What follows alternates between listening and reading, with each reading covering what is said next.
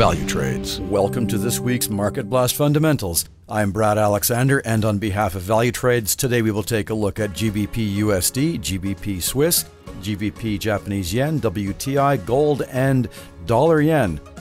Dollar yen has opened this morning with a weekend gap, and very often price action will try to fill that gap.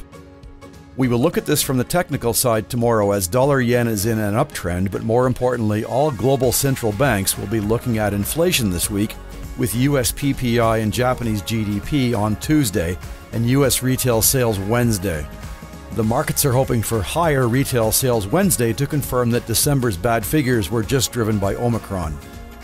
The situation in Ukraine is still quite uncertain, so gold has become a safe haven for investors, with price now in the mid-1850s. Any good news on the Russian-Ukraine conflict could see XAUUSD falling. This has also caused volatility in the crude oil market, with WTI ranging between $93 and $95, and some analysts feel that prices could reach $100 per barrel if the Ukraine situation escalates.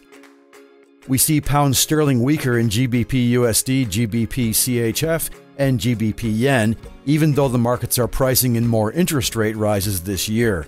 The Bank of England will be watching Wednesday's PPI and CPI data to see how bad inflation is affecting the UK economy. Thanks for watching, and don't forget to subscribe to Valutrade Signals, and the link will be in this video's description below. Also, subscribe to our YouTube channel and register on the Valutrades website to get notifications on new content as it happens.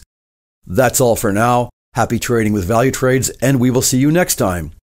CFDs and FX are leveraged products, and your capital may be at risk.